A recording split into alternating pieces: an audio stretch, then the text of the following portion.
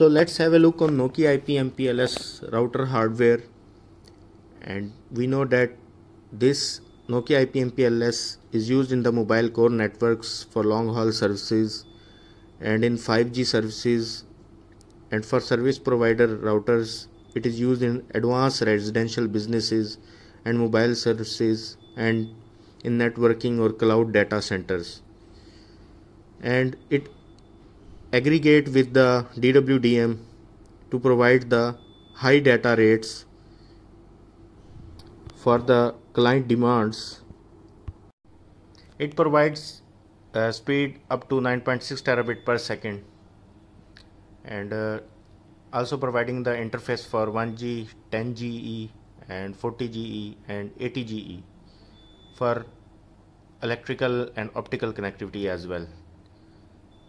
So starting from the first card, which is media dependent adapter, it provides both optical and electrical connectivity. As we know, for interfaces it is giving connectivity for 1GE, 10GE and 40GE. It's for optical only, mean fiber optic connectivity. And that second interface for the copper or electrical, it is providing 1GE capacity.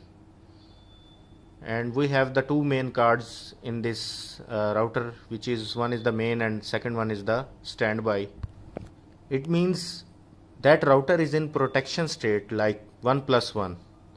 If your main card fail, you can immediately shift your load to the standby card, and in this way we can save our outage. And this card provides the uplink and downlink support. For downlink port we are giving to the client, and for the uplink port it is connected within a ring, and one phone site is connected with another phone site via uplink connectivity to make the connection more stable for the users. Next one is the control processing module CPM card, which is providing redundancy or protection 1+1, which means it has also the same procedure of main and standby card. If your one card fail, you can immediately shift your load to the second card. And the card also provide the login function or clock and control function. Like if you want to troubleshoot your Nokia IP MPLS router, you may start the commissioning process for the new node. You may log in through CPM card, and that 8GB or 4GB DRAM also available, in which your file is saved for the site configuration or the script which you upload in your Nokia IP MPLS router to start the commissioning process. Next one is the input output module and integrated media module, which is installed in this IP MPLS router, and it has the different version. Suppose we have the IOM 5, it can support the capacity up to 1.5 terabit per second, and for redundant like standby it is securing 1.2 terabit per second speed per slot capacity, and it is 100 gigabit per second for IOM SR7 and SR12 routers. Like this we have SR-A12E router, so it means this router can support up to 400 gigabit per second speed capacity, and that Nokia IP MPLS client ports and that fiber coming from the MDA card is connected in the ODF, and from the ODF that client ports is giving connectivity to the other customer.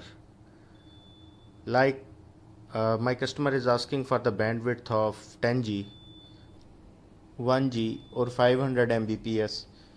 I will assign one of my port to my client and configure that port for my client as well, so that he may use the services from my assigned router. And the next one is the power supply unit, which is supported by 1+1 redundant power supply, which means if your one power supply immediately failed, you may shift your load into the second power supply to power up the router and secure it from the outage. And 16 mm cables are used for the routers. Blue is used for the negative phase voltage, and black plus is used for the neutral voltage. Next one is the fan unit and the filter. Fan unit is used to maintain the room temperature and the router equipment temperature, and the filter is used for protection it from the dust particles. Every month we need preventive maintenance and we clear it the dust particles from our filter as well.